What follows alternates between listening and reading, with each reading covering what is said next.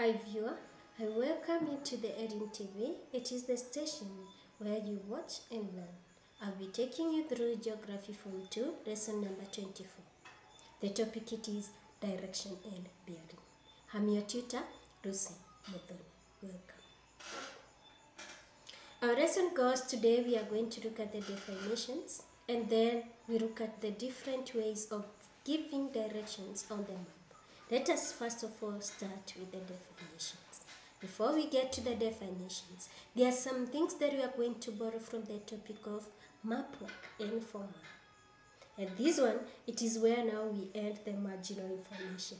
Map series, sheet name and the title, sheet index number, grid system, compass direction, magnetic variation, scales, key, edition, publisher, and copyright. Whatever you are going to basically use in the topic, one, we have the grid system. Number two, we have the compass direction. Number three, we have the magnetic variation. All those, we are going to cover them in this topic. Let us start by looking at some of the definitions.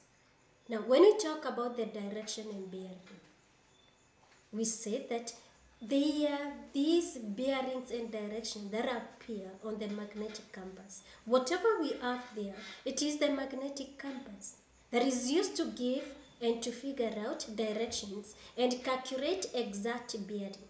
So the magnetic compass, it is the one that is used to give the exact bearings. But today, many people will use the GPS system from the internet. They are trying to run away from the old-fashioned compasses. Another thing about the compass, as you can be able to see, we have the compass that is having 32 directions.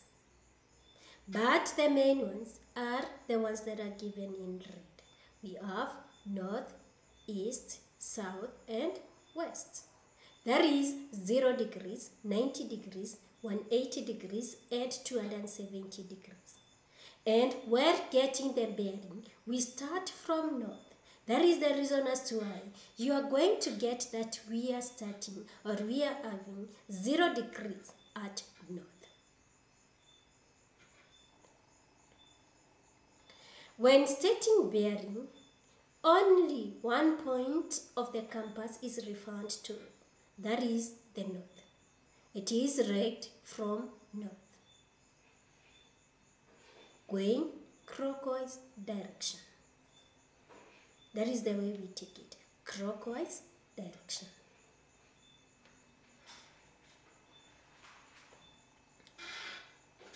How can we give the direction? There are two ways of indicating directions on the map.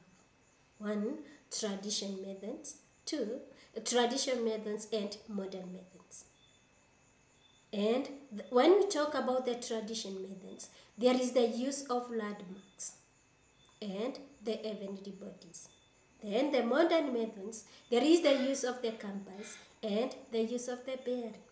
Already you have seen the compass and the bearing. The compass that is used to give the directions, that is the points, and the one that is giving us the bearing. We go to the traditional methods that are used to give direction. One, there is the use of heavenly bodies, where there are no landmarks like incandescent and large water bodies. The use of North Star and the Southern Cross and the South Pole is applicable. So those are the ones that we use. Then we have the use of the landmarks. Now, when we talk about the landmarks, we have landmarks are familiar features on the surface of the earth that can guide the traveler in finding the way from one place to another, e.g., rivers, hills, roads, buildings. For example, you can be able to see the first picture there. That one is showing the other person the direction using get to this corner, take this, take that. And where driving, giving direction, you can say turn left, turn right, go straight ahead, go past, cross. Those are the kind of ones that we use when you are using the landmarks. These are the stars that we are talking that were used or that are used to give direction traditionally. The first one, it is the north star. The brightest star where it is pointing, that is the point where we have the northern direction. That is the reason why it is referred to as the North Star.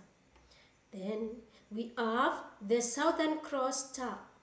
As you can be able to see, the Southern Cross star, it is there. It indicates the north and south direction.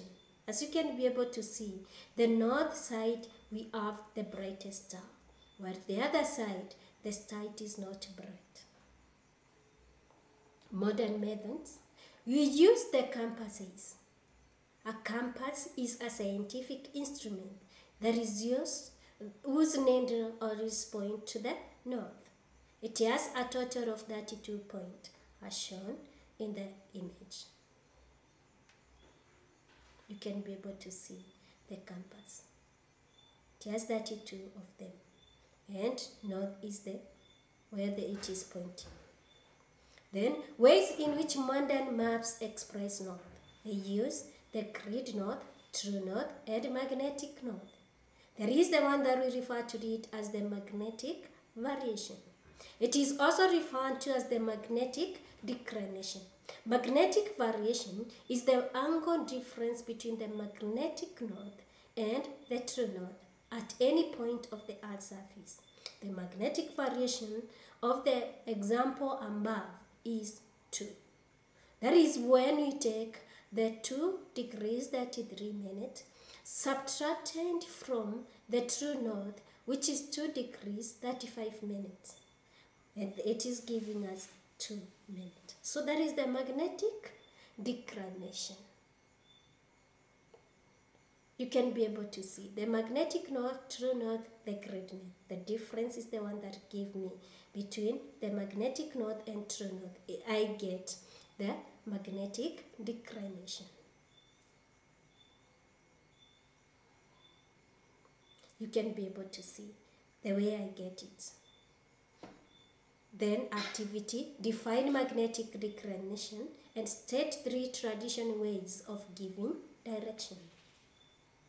Reference, you can refer from the KRB 2003 Secondary Geography Student Book 2. For more information, you can visit you can get us from the SMS. You can also visit the YouTube. You can also get us from the Facebook. You can also get Twitter us through that. Stay tuned to Edim TV. Thank you.